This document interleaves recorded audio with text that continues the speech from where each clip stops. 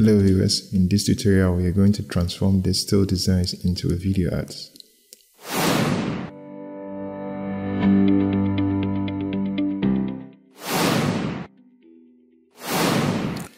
To proceed with the video creation, we need to save our scenes or different artboards into a separate PSD files.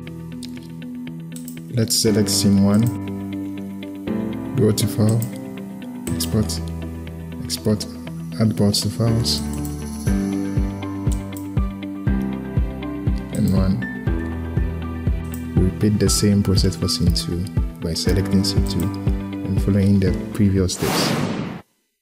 In this section, we'll be importing our PSD files into After Effects to start animating scene 1. Let's create a new comp and rename it as main comp with the following parameters: 6 seconds and 24 frames.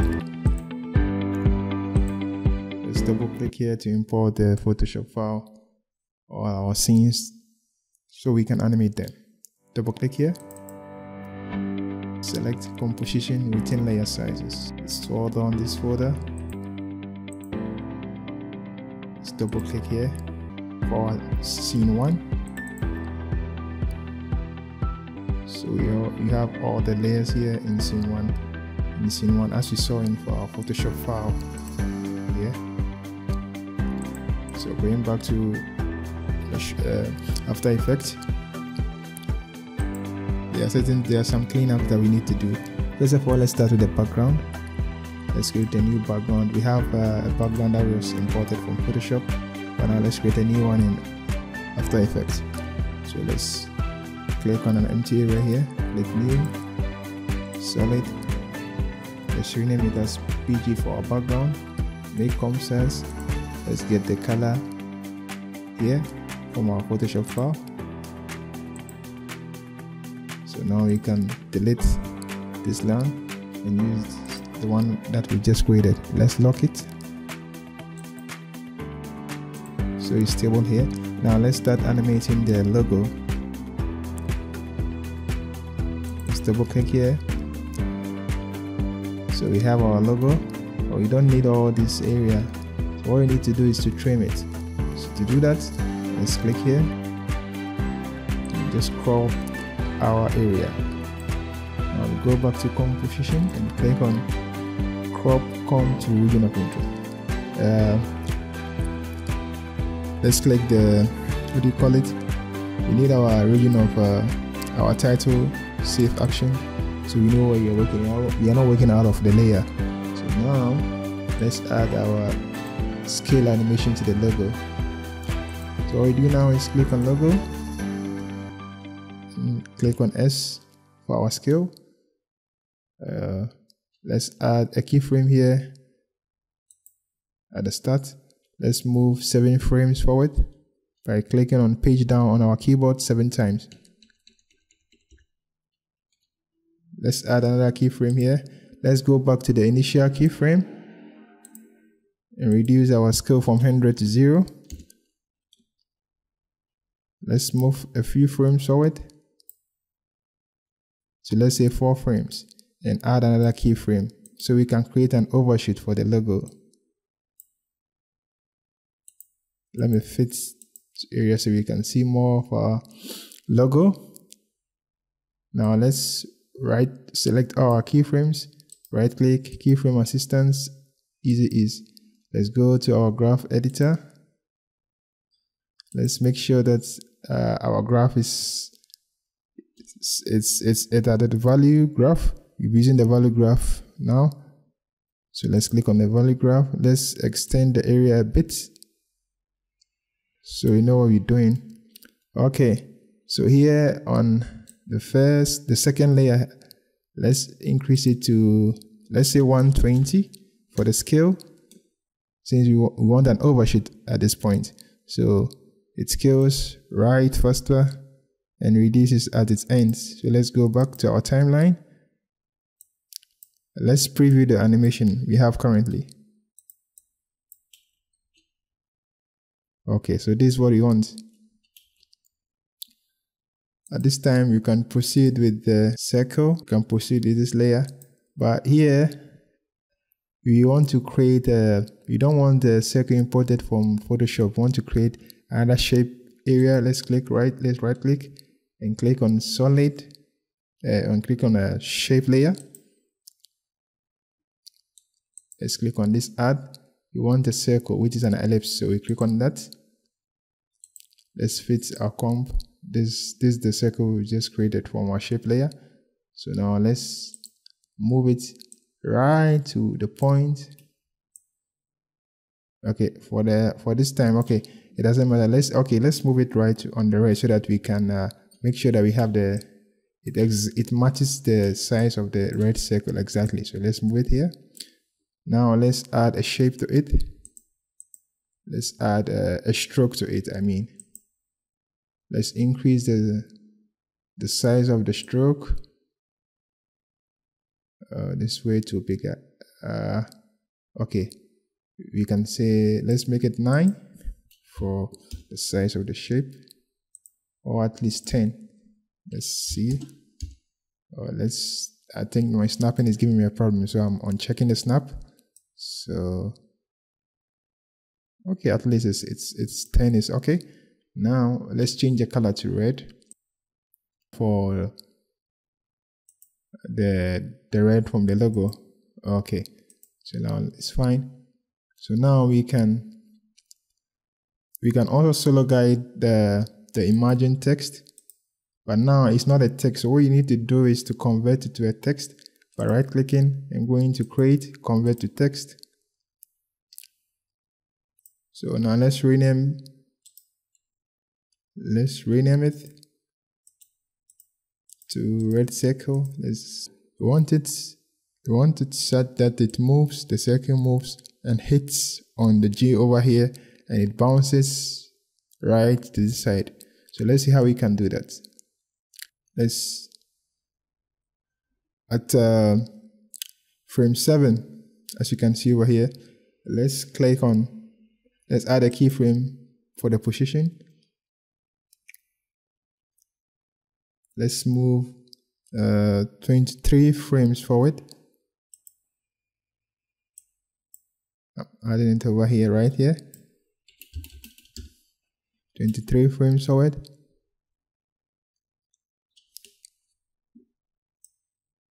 And and move this keyframe here. Now let's move 20. Let's move backwards. Let's say 7 at frame 7. At frame 7, let's move it up to add another keyframe over here. Okay, so the ball or the circle, let's assume the circle is a ball which will bounce. All right, so it bounces here at this point. Now let's move 1 second, 19 frames forward. Let's copy this. Let's copy the second keyframe and paste it here.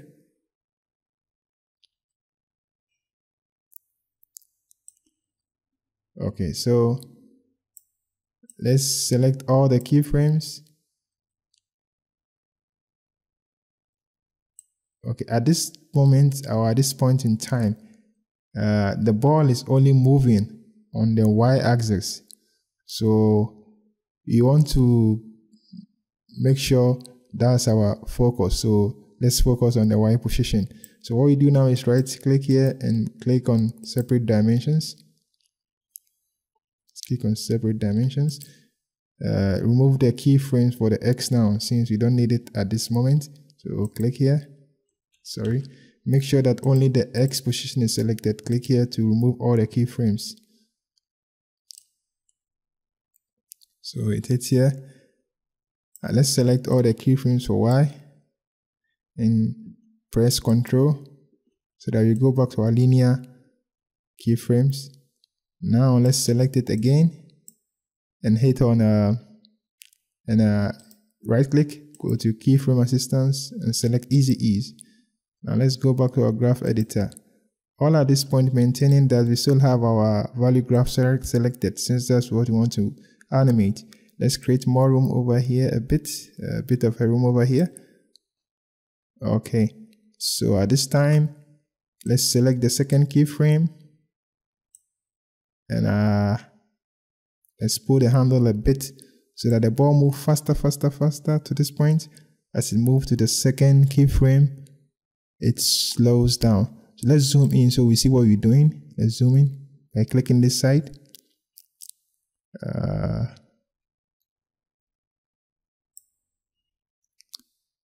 Let's create more room over here so we see what we're doing.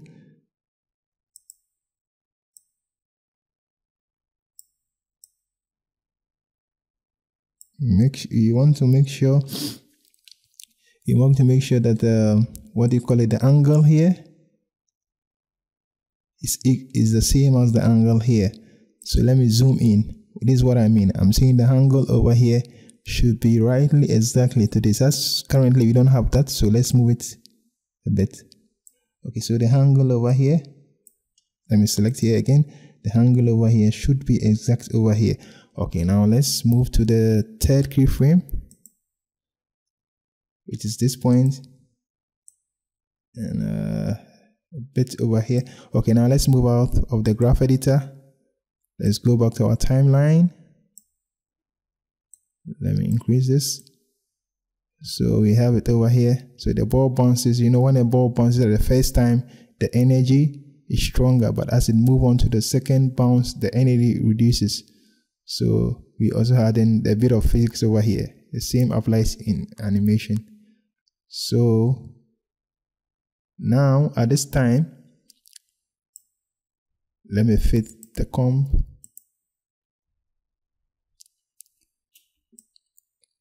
So at this time, let's try and animate the X position too. So let's add a keyframe here at the first point. Let's add an X. Let's move to the last keyframe and move it here.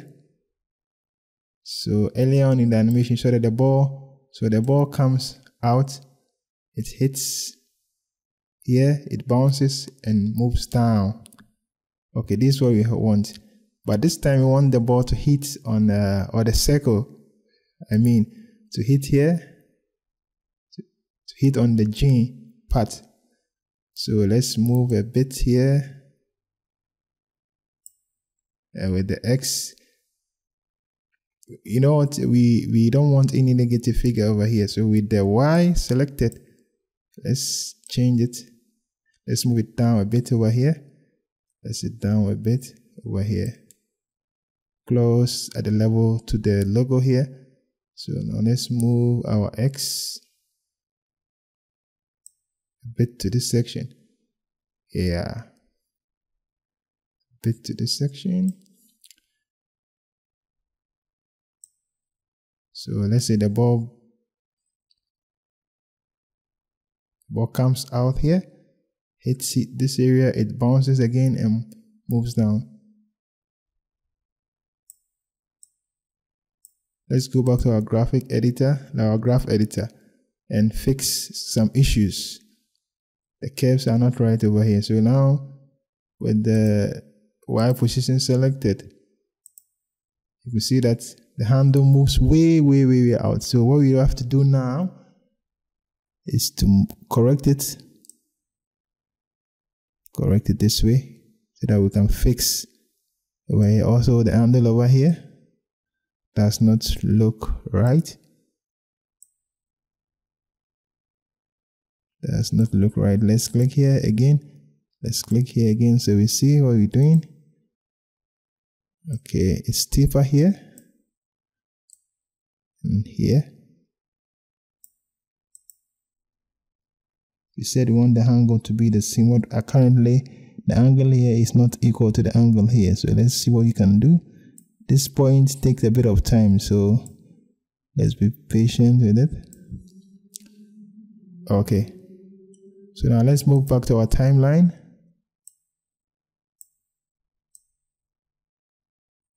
So on the Y position, let's move it down a bit.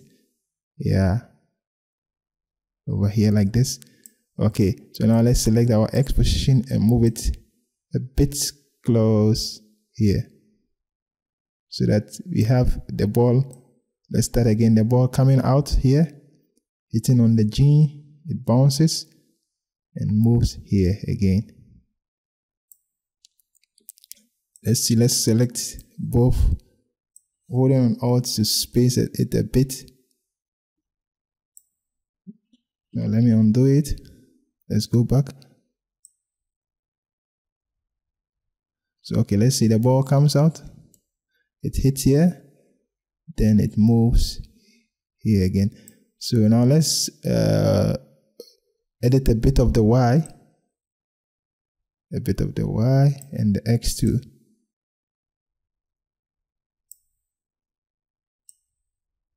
So we should keep on refining it a bit just so that we can get what we want.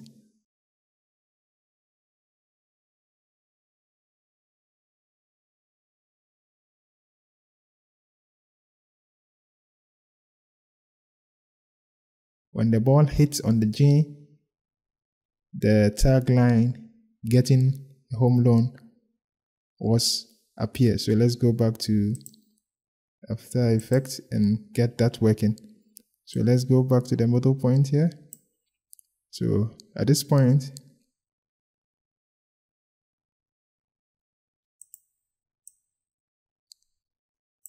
what you need to do is you need to convert the tagline to, at the moment, it's not look like a text, so we need to convert it to a text, to an editable text.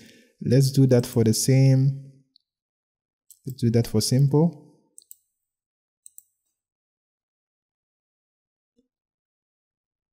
Okay, so let's solo the Getting a Home Loan, the tagline.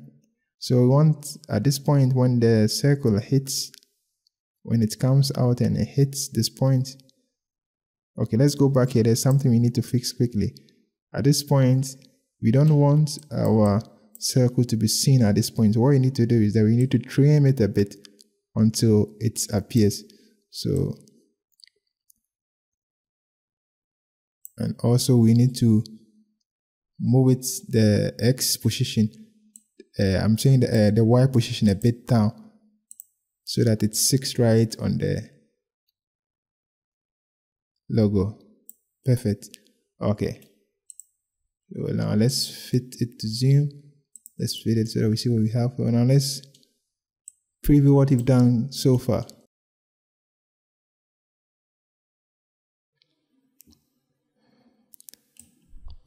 So let's go back and review our animation at this point. So at the point where the red circle hits the letter G, we want the tagline being revealed. So let's add an opacity to the tagline.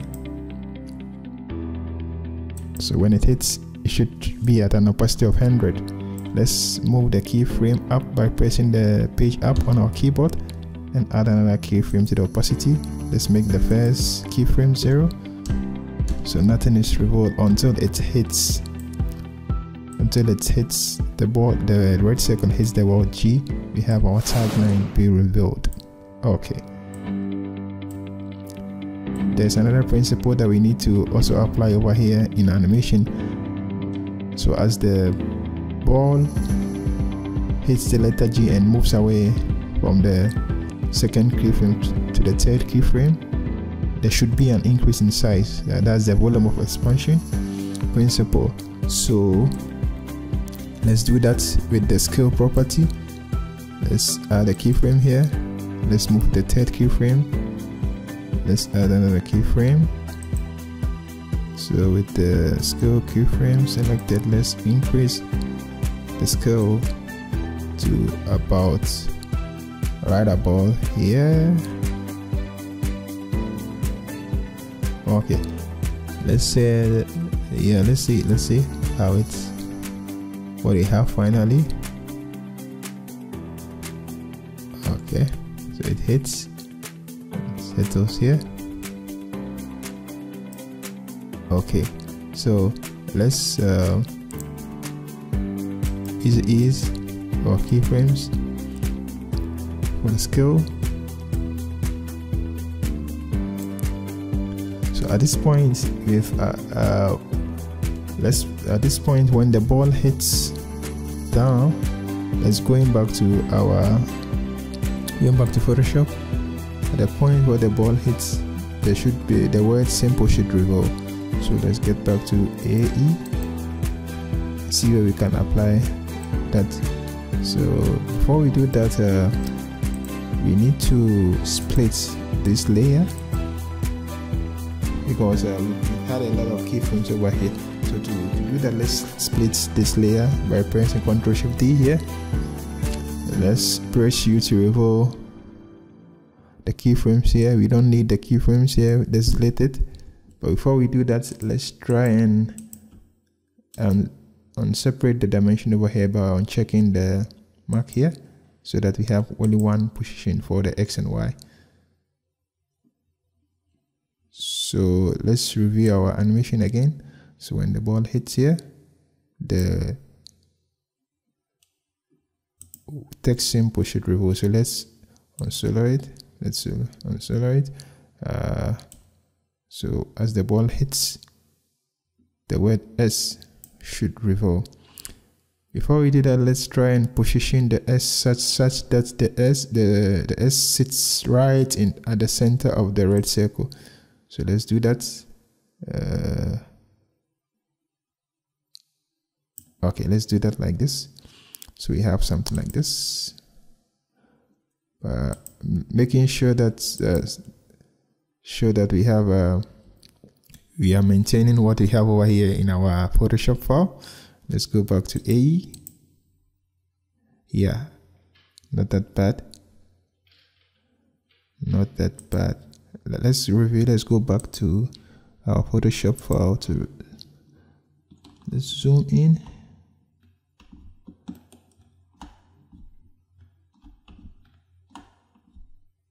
Yeah, it's not that bad. Okay, let's go back to AE.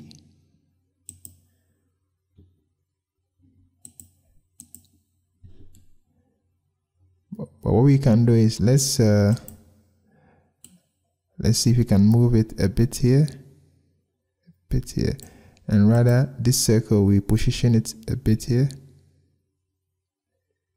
so that we can maintain what we have in our Photoshop file. Okay. So yeah.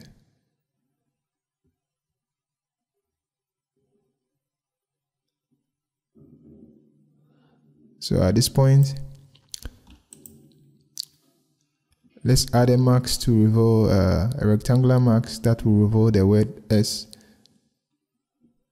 Let's add a rectangular max to simple. Let's add a rectangular max here.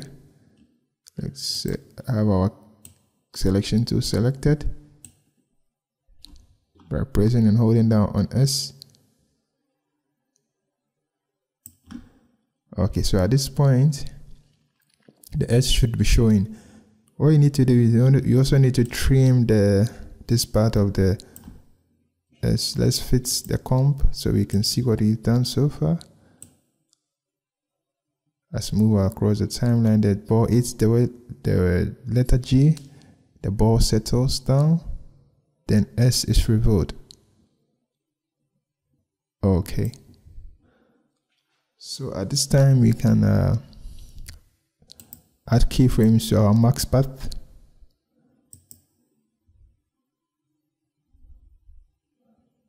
Let's add a keyframe to our max path over here. So let's move, I think the 10 keyframes forward. Let's see, 10 keyframes forward, and let's revolve the other letters. That's a I and M. Sorry, let's have only this point selected as we do that.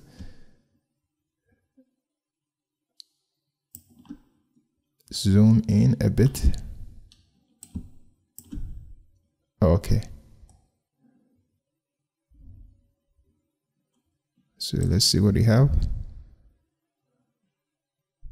So at this time, let's add a scale so that the red circle also will increase. Let's add a scale over here to the red circle. Let's add a keyframe here. First, let's add another keyframe here. So on the second keyframe, the red circle should increase so that it covers the words S and M.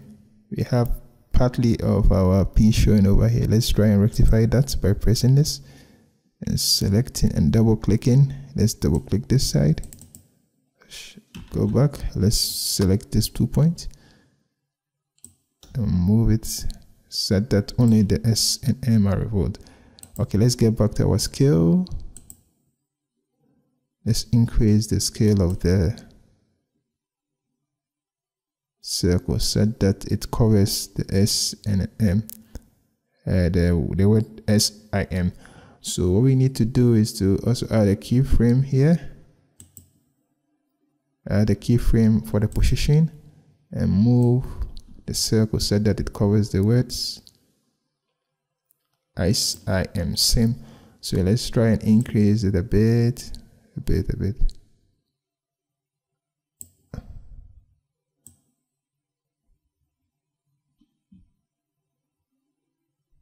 But before we do that, let's undo what we've done so far. Let's undo.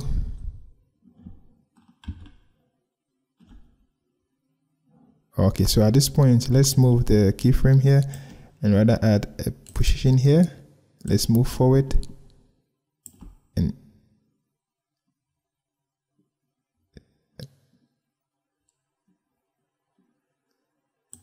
and also increase the scale of the circle. Now we can move the position. So at this point, let's increase the scale again for the S. Let's increase the scale again for the S. Let's move the position a bit. Sorry, let's move the X position a bit. Yeah. Okay, just a bit. Okay, so at this point, let's see what we have so far. Let's fit the com to size. Let's move it down. It shows.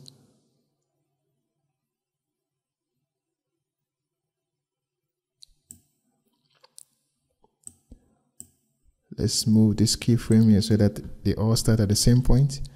Now let's see. Let's preview it. So that as the ball hits, the S is revealed. Then it moves on to reveal the seam. Let's add another keyframe. Let's add another keyframe to over here to reveal the full word of the symbol. Let's by moving the max to reveal the full text. So let's increase the scale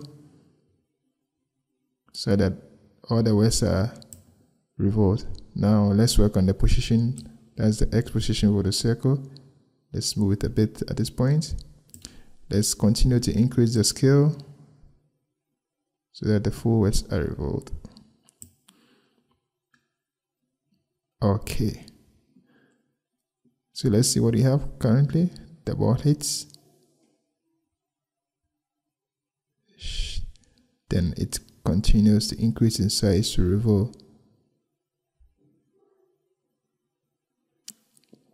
So the ball hits and it continues to increase the size of and it continues to reveal the words simple. Nice. Now what you have to do now is to easy ease the keyframes by right clicking, keyframe assistance, easy ease. Let's do that for the text simple. Easy ease. Okay, so we have a nice animation coming together over here. So as the ball hits, then it continues to revolve. Nice. At this point in time, let's preview our animation once again. Okay, so everything is perfect now. So now we can introduce a camera to our scene. But before we do that, let's select all the layers with the exception of the background and change it to a 3D layer. Let's also press the motion blur. Let's add motion blur to it and make sure that it's enabled right here on top. Okay. Let's enter into the logo comp and make sure that we've enabled the 3D here too, so that you don't have any surprises at the end. Okay, so everything seems to be working fine. Let's preview it once again. Okay, so we have our motion blur being shown. Okay, so let's now introduce our camera by pressing Shift Ctrl Alt C on our keyboard. We're using a 2-node camera. So let's twirl the camera down. Let's hit on the transform property. Let's move our timeline right to the point that everything is being revolved. So let's say at 3 keyframes, at 3 seconds I mean. But before we move forward, let's arrange our layers according to the design we have in Photoshop, because in our design we have the red circle behind all the text. So let's do that also here in the animation. Let's make sure that, let's hit the tilde key and let's make sure that the red circle falls behind everything aside the logo. So let's hit the tilde key again to see the arrangement again. So this is what we should have, just like we have in our Photoshop file. Okay,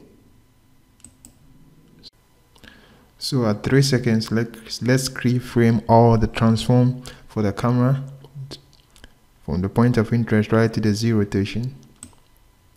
Let's move 10 frames forward by pressing Shift page down. Now let's activate the camera 2 by pressing C. So what we want at this moment is that we want our point of interest to focus on the word simple. So let's right click and zoom in to simple, but we want simple should be zooming at the right center, at the center at least. So now let's click on the middle button.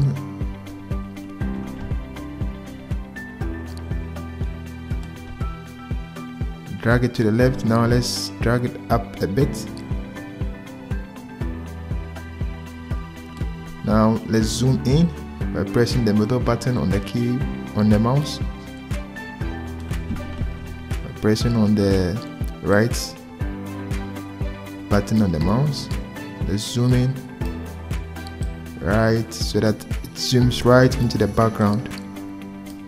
Let's continue to zoom in.